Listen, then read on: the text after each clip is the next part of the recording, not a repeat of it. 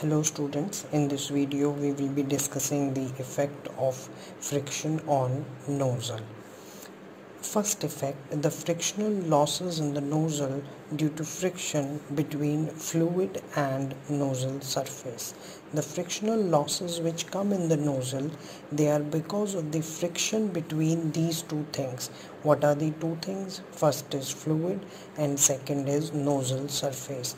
Between these two things, the frictional losses takes place. And second, the friction within fluid itself. Fluid itself causes friction.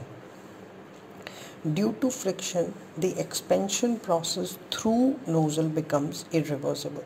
That means the expansion process that is taking place through the nozzle cannot be reversed. Due to friction, the heat drop reduces by 10 to 15%. Heat drop reduces by 10 to 15%, and exit velocity also reduces. This is the graph of TS diagram, or we can say TS diagram. It is the expansion of gas through nozzle.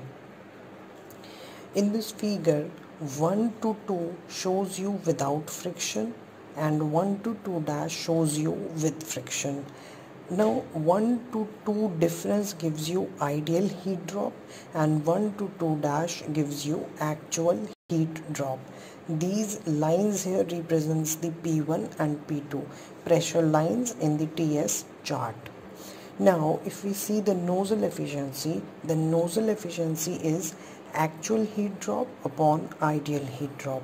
Now the actual heat drop is H1 minus H2 dash, where H is enthalpy of the gas and the ideal is H1 minus H2, or you can write it with respect to temperature also, T1 minus T2 dash upon T1 minus T2.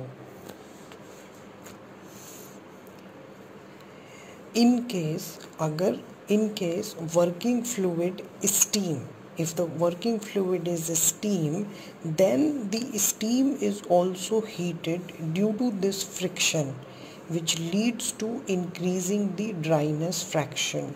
Due to this dryness fraction, the volume also increases because of this dryness fraction. As steam passes through the nozzle, the friction causes heating of this steam, which increases the dryness fraction. I hope you like this video, and